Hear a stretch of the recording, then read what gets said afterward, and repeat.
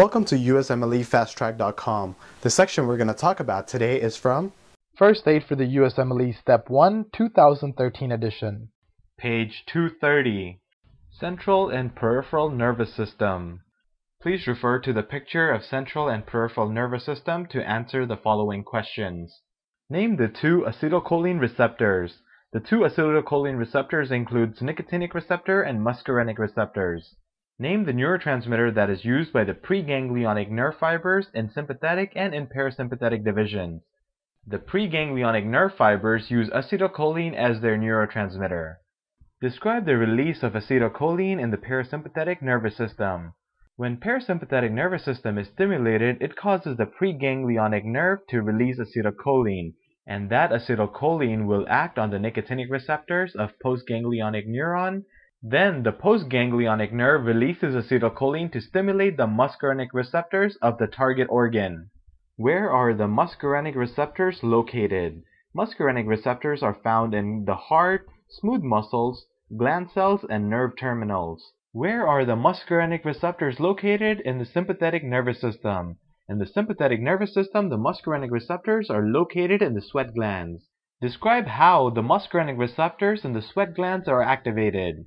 The way this happens is that the preganglionic neuron will release acetylcholine, which will activate nicotinic receptors on the postganglionic neuron, and then that postganglionic neuron will cause the release of acetylcholine to activate the muscarinic receptors on the sweat glands. Where are the alpha and beta receptors located in the sympathetic nervous system? Alpha and beta receptors are located in the heart, smooth muscles, gland cells, and nerve terminals.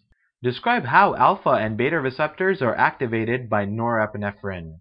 The way this happens is first, the preganglionic neuron releases acetylcholine, and that will activate nicotinic receptors on the postganglionic neuron.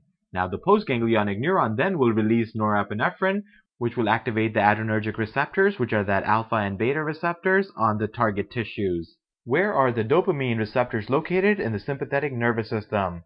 Dopamine receptors are located in the renal vasculature and smooth muscles. Describe how dopamine receptors are activated in the sympathetic nervous system. The way this happens is that the preganglionic neuron releases acetylcholine, which will activate the nicotinic receptors at the postganglionic neuron. That postganglionic neuron will cause the release of dopamine, and that dopamine will activate the dopamine receptors. Describe how epinephrine and norepinephrine is released into the blood. The way this happens is first, the preganglionic neuron will cause the release of acetylcholine.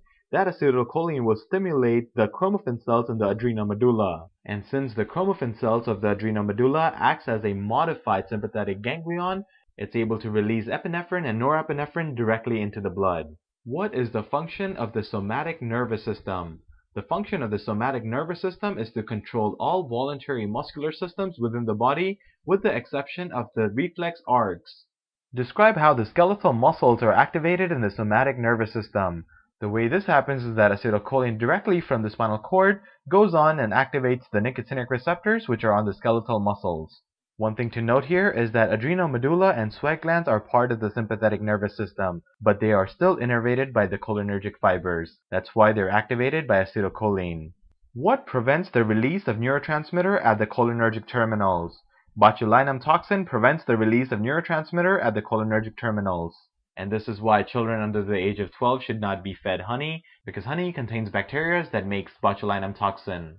For more information on this topic, click on the link in the description section below. For a full USMLE Step 1 review, be sure to check us out at USMLEFasttrack.com, where we help you review the entire first aid for the USMLE Step 1 with high quality videos and hundreds of detailed pictures for a better understanding of the material.